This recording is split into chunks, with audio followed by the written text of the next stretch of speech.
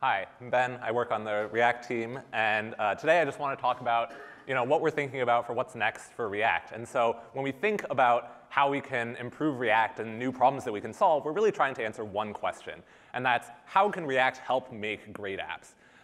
And now when we think about this, there's actually two parts of this. The first one I think is relatively obvious, which is that in order to make great apps, the product of your work has to be great and feel really amazing, and so you need to have a great user experience. But we also think that the developer experience is incredibly important and makes a huge difference in how you're developing apps. So I'm going to talk about both of these today.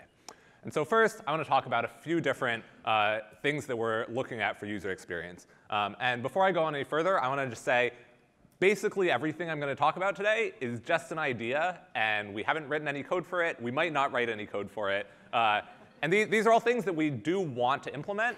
But we're a small team. It'll take us a while to get to all of it. So it's even better if all of you can do all this stuff, and then we won't have to. So just keep that in mind, and hopefully some of you can be inspired by this. And so first, I want to talk about animations. Now, animations are super important for creating a polished apps. They're one of the first pieces of polish that people try to do when trying to make a high-quality app. And there's different kinds of animations. Some of them are just like the blink tag or the marquee tag. And those maybe aren't super helpful to the user. But animations are also really important and help you reason about where you are in the app, because our brains are super good at spatial reasoning. And animations help you get a feel for where you are. And this is extra important on mobile devices, which have small screens, and so you have less context around you.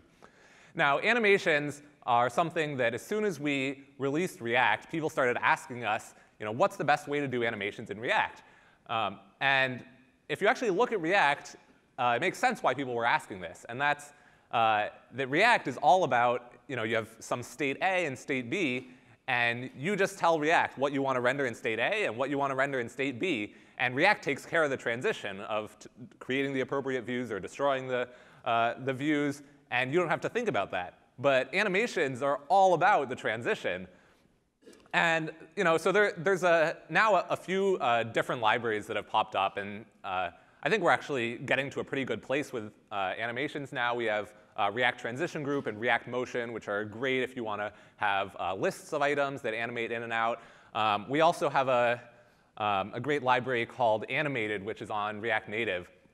It's not even a separate library. It's just part of React Native. And the key insight that Animated has is that your views can still be declarative based on what your state is and say exactly what you want to render in any given state. The key is that now your state can be changing continuously over time as well. And so the way you use animated, it's super simple. You can just say animated.view, and you write exactly what you want the style to be. And one thing that we did is this .state.width in this example is not actually a real number. It's a special object which we call an animated.value. So when you're initializing it, you need to create this new animated.value. And then you can call different methods with it. You can call animated.spring and just say what you want it to transition to. But the way we've set up this API, we can actually run these animations entirely off thread, so it doesn't matter what your JavaScript's doing. The animation can keep going. And this animation API is also really flexible, and you can use it not just for fire and forget animations, but if you want an animation to track your finger as you're dragging across the screen, then it can also do that in a really efficient way. And so we want to bring this to React DOM so that you can also use it on the web. But other than that, we're actually in a pretty good place for animations. But animations, like I just said, ties really in closely to gestures. And this is something where we're not as good at a place in. And this is actually something that's often overlooked when people build applications. And especially on mobile web. And this is one of the biggest things that makes a difference between apps that feel native and feel really good in your fingers and apps that feel webby and kind of gross. And so as an example, let's just look at this Apple Maps app. Now, it looks pretty simple, and it feels pretty simple when you interact with it. But if you look at all the gestures that are happening here, there's a bunch. So you can put your finger down and drag across the screen to move the map and pan it around. You can put 2 fingers down and move them closer together or farther apart to zoom in or out. You can tap on something on the map, like on the red pin, to see more information about it. You can double tap to zoom in. You can press and hold to drop a new pin. And there's actually even like a couple others that I didn't put on there. Now, when you put these all together, this actually feels really great, but this is very complicated to build out if you don't have the proper abstractions. And in fact, on the web, it's basically impossible to just build this using touch start, touch move, and touch end, because it's just not the hooks you want, and you want to have a real gesture system on top of that that can interpret the user's finger movements and figure out what they're trying to do. And so we think this is super important. We want there to be a good gesture system for React where we have a simple component API where it's super easy to add gestures right into the tree of your components, staying within the React model. We also want it to be written entirely in JavaScript, because on React Native, we could interface with the existing iOS and Android gesture systems, but then you need to worry about differences cross-platform, and it also wouldn't work on mobile web. And so we'd rather implement it in pure JavaScript so that you can have the same gesture system across every platform, including on the web, and then you can make web apps that also feel really, really good. The third piece of user experience I want to talk about is performance. And specifically, I want to talk about one piece of performance, which is making lists fast. And if you're a web developer, you might be like, why lists? I think mobile developers here will get it a little more, but if you actually look at almost any mobile app on your phone, they're all made up of lists. If you look at like your mail client, or messages, or your calendar, you're scrolling through your events, or your phone book, or you're browsing your photos, or you're searching for something, or even just going to the settings screen. Those are all lists of stuff. And so this is one thing that we think is super important to make fast in React. And so there's 3 techniques I want to talk about for this. The first one we call windowing, which is just only rendering the things that are on screen. Now, it sounds pretty obvious when I say it like that, I think, that, yeah, why would you waste time rendering things that are off screen or below the fold? But this is something that's not super easy in the React model right now. You sort of have to step outside of it. And we have some abstractions for this, but they're not as performant as they could be.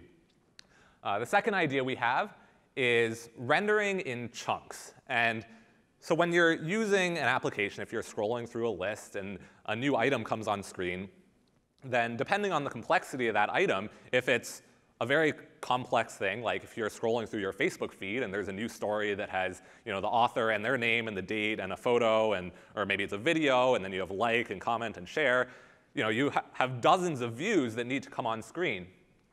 And this can take 50 milliseconds, this can take 100 milliseconds, and in that time, the scroll's going to be janky and the app's going to be unresponsive. So one idea we have is that if you could render in chunks, and so if React can render part of that new item that's coming on screen, and then basically pause and give, let the scrolling continue, keep the app responsive, and then resume its work and cut that up across multiple frames, then your app can stay responsive throughout the whole thing. Now, the third piece of performance I want to talk about that we want to do is improving layout. And so, when you're profiling any web app, really, if you look in the Chrome timeline and you do a profile, you'll see these little red triangles. If you hover over it, it says forced reflow. And what that means is that you change the style of some element, and then immediately after that, you ask the browser, hey, what's the position of this, or what's the size of this? And when you ask that, the browser is forced to recompute the layout right then and run the whole layout algorithm. And this is especially bad if you're doing this in a tight loop, if you're changing something and then reading the layout and changing something else and reading the layout of that. And the browser has to redo the layout dozens of times. Now, React actually does a pretty good job by default helping you with this problem. It's actually pretty hard to accidentally create a big loop of these layout reflows in React. But there are a couple cases where this still happens. Now, One example is if you have a component and you want to render something different depending on how much space you have available. Right now, your best option is basically to render a placeholder view, and then component did mount, you can measure it and decide what you actually want to render, and then you have to re-render. And so now you're rendering twice. And you have to do the same thing if you want to vary your design based on how much space a piece of text takes up or things like that. And so our idea for solving this problem is, what if layout was done in React? Now, this probably sounds crazy to you. It sounded crazy to me at first. But let's take a look at what this would mean. And so by layout in React, what do I mean? I mean that when you're in your render function for your component, you would have layout information available if you want it. You could say, if the width is greater than 300, then render this, otherwise render that. And this very easily fixes the reflow problem, because now you can just render the correct thing the first time. You don't need to render a placeholder and then replace it once you know how big it is. This also makes windowing simpler, because now in React, you already know the layout of everything, so it's super easy to, or it's at least a lot easier to not render the things that aren't going to be on screen. One really awesome optimization that this would unlock is you could skip the creation of what we call layout-only views. And if you take any modern web app like Facebook or Google Docs or anything, and you inspect the DOM, you'll see a whole bunch of divs, and a lot of them have borders and backgrounds, but a lot of them don't, and don't really render anything. They're only there to group other elements together. And if you didn't actually have that div, but the children were in the same place, then it would look exactly the same, and it would behave exactly the same. And so I actually did an audit on Facebook.com. I tried to count how many of the divs were these layout-only views, and 60% of the elements on the page weren't actually doing anything. I mean, they were there for layout, but then the browser needs to keep track of them. It needs to do event handling on them. It needs to do all these things that it really shouldn't have to do. And so potentially, we can get rid of these nodes completely, which will make the apps a lot faster. And the last amazing thing that this would unlock is that this lets you build new layout primitives. And I'm sure you all know how much of a pain it is to lay things out in CSS, especially if you're using floats and absolute positioning. It's hard to get things exactly where you want them and to make it work well cross-browser. Flexbox is a lot better, and it makes it a lot easier to build the layouts that we typically see, but we're still waiting for browser support for a lot of cases, and even Flexbox doesn't let you do every layout you want. It has no support for aspect ratios or grid layouts and things like that.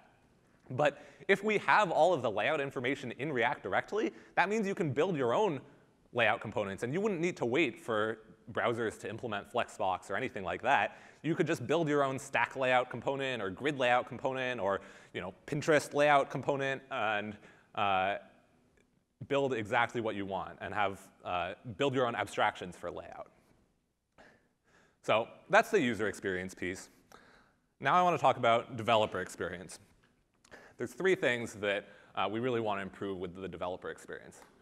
And the reason is partly that we're lazy, and as developers, we want our lives to be better. We want to spend less effort building these apps.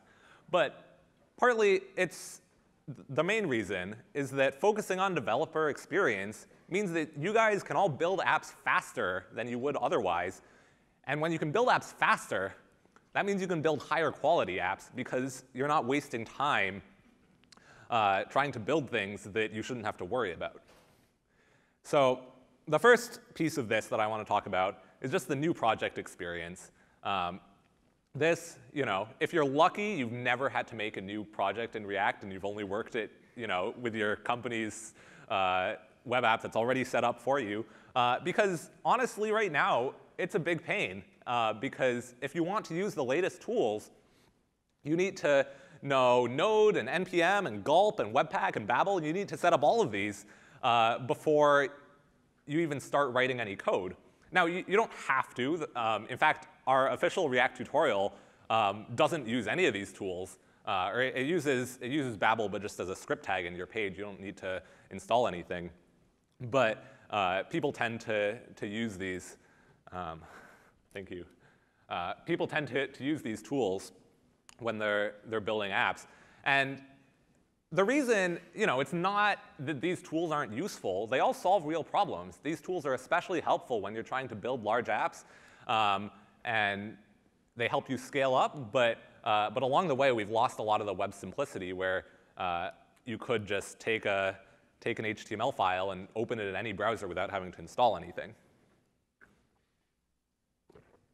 So what we'd like to have is, ideally, you should be able to just create a single file for your app or for your root component and then just run that and without having to set anything up. And so our ideal dream of this is you should just be able to create your app.js file and then do like React run platform equals web, and that'll just open your browser and run the app, and you don't need to set anything up. And you would also be able to say platform equals iOS or platform equals Android, and that would start up the mobile simulator. And so what I want is that you can quickly prototype with one file, but then over time, when you actually want to use these tools because you want the flexibility they provide, or you're trying to scale up or build you're optimizing for performance in production, then you can add them. But you shouldn't need any of these in order to just get started. The second piece of developer experience I want to talk about is just dev tools, which is sort of could encompass all of the developer experience part, but there's a few dev tools that I want to call out that I think are really, really awesome. The first is just our official React dev tools. Most of you have probably seen it. If you haven't, then there's a link in your console saying, please install the React dev tools, and you can click that. It lets you inspect the tree of elements. We now have it for both Chrome and Firefox, and it really makes it easy to see what's going on in your React apps. The second piece I want to talk about is tools like React Hot Loader and React Transform, which make it possible to edit code in your editor and save it, and then see the changes in your browser or in your mobile simulator without even reloading. So you don't lose any of the state, and you can see your changes instantly. These are really cool. And we also have IDEs that people are building, like Nuclide is one from Facebook. There's also a great one that was on Hacker News like 2 weeks ago called Deco, which is an IDE that's built for React Native. And these make it really easy to see information about your components in line with the code. They make it easy to change your styles and see the results of those immediately right in line with your code, so you don't even need to leave your editor. And all I want to say about this is these are all awesome. We love these. Please build more like these, and we'll try to support you as best we can. Now, the third piece of developer experience is data management. And people have a variety of ways to do data management in their React apps. Most people start with just React's built-in set state, and that's a great place to start. It's super simple. It takes literally 2 lines of code in order to get state into your app at first. It keeps all of the state encapsulated in your component, which is really easy and convenient when you're getting started. But because the state is all trapped in your component, that means if you want to share it with another component, it's kind of a pain. And you need to wire a bunch of things up so that you can share that data properly. And so as people grow their apps, lots of people turn towards Flux or Redux, where you pull data out of your components into these centralized stores. And this is really great for large apps. You can access those stores from wherever in your applications. But with Flux and Redux, server communication is basically completely up to you. They don't have anything built in for that. And also, there's just a lot more setup you have to do before you can use these, because you need to set up the dispatcher and the action creators and all these different pieces. And the third piece of data management that's super popular, at least at Facebook, and not yet in the open source community as much, but it's definitely growing everywhere. Relay is a great piece of software. It makes it super easy to get data from your server into your components. And what it lets you do is write exactly which data you need for each component right next to the definition of that component. So you don't need to go change your server to add the data and then call an API somewhere in your store and then go to your component and use that data. It's literally 10 lines away. We call this co-located queries. We think it's a big deal. It's awesome. We're using Relay a ton at Facebook. But as most of you probably know, Relay won't work for you if you don't have a GraphQL server. And most people don't have GraphQL servers, unfortunately. I think it's a great idea. But most people don't have that yet. And Relay also doesn't help you that much if you have a lot of client-side data that you want to manage that doesn't have any counterpart on the server. And so these solutions are all good. They all have their own pros and cons. And so we'd really like to find a middle ground between the three of these. Ideally, it's super easy to get started. We can get the best of all three of these, make it easy to move between them. And code reuse is, I guess, really where the developer experience piece comes into this. We want it to be you to be able to structure your applications, and we want to encourage you to structure your applications in a way where it's really easy to reuse any part of them. And so that could be just the data layer, and you're swapping out the UI. That could be you're reusing the UI and swapping out the data layer and powering it by something else. Or you should be able to just use the UI and the logic together and take one component and just display it in another place in your application, maybe in a modal or wherever you want it. And so we think this is really important. Now, speaking of code reuse, I want to go back to talking about React Native and our Ads Manager app that Nick Schrock talked about in the first talk today. Now, this is what the two apps look like. This is our iOS and Android Ads Manager app. This lets you create ads and manage them if you're an advertiser on Facebook. This is our first app at Facebook that's 100% React Native. And if you look at these two apps, they're pretty similar. They're not exactly the same. The iOS one has the tab bar at the bottom. The Android one has the hamburger menu. But each one of them matches the platform conventions. And so the iOS app feels like an iOS app, and the Android app feels like an Android app. But if you squint, they're pretty similar. And like Nick said, we are sharing 90% of the code between these two apps. This is a huge deal. Now, we also have, it turns out, a mobile web version of the same app. And this shares a little bit of the data layer. It doesn't really share any of the UI code. But it has basically the same feature set and the same goals as the native apps. And you can see this also lists the ad campaigns that you have. And so we already have React Native for iOS and Android. And so I'm thinking, what if we also had a web version? And what would that mean? That wouldn't actually mean that much for you when you're developing. You wouldn't need to change your workflow that much. It would just be instead of div and span and IMG, you'd have text and view and image. And just as the iOS and Android applications don't share 100% of the code, the web probably also wouldn't. But why shouldn't we be able to share the inside parts? It would look something like this. And you have basically the same app on all three platforms, sharing 90% of the code. Now, this is just an idea. I know you all probably want this to exist. It doesn't exist. But hopefully this is inspiring. We want this to happen. We know you want this to happen, because now instead of, this really can transform the engineering organizations, because instead of your iOS team and your Android team and your mobile web team, you can just have one team, and it's basically like you have 3 times as many developers now. So, I just solved Silicon Valley's hiring problem, right? So, how are we going to get there? Like I said, all of this stuff is stuff that we're thinking about for the future, stuff that we'll probably build eventually, but it's even better if you guys can build it. And we're a huge fan of all the open source work that's been going on. Right now, React is version 0.14, but it's been production ready and stable since 2013. Probably a lot of you saw our blog post on Friday that our next version is going to be called 15.0. We're really doing this just because we looked back and realized that basically all of the versions of React that we've released so far are already production ready. We've been using it in production. And so really it should have a version number above 1.0. And people are already saying React 13 and React 14, and so now they can say React 15. So we're going to release a release candidate for React 15 next week. In the DOM version, we have now full SVG support for any tags and attributes you want. Text nodes in the tree now don't have spans wrapped around them. We're using HTML comment tags instead, so you won't ever see them show up in events or in your CSS rules.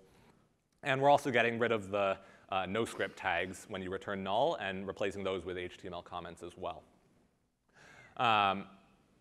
Now, another awesome thing that the new versioning scheme lets us do is it lets us release new minor versions more often and get new features to you guys sooner.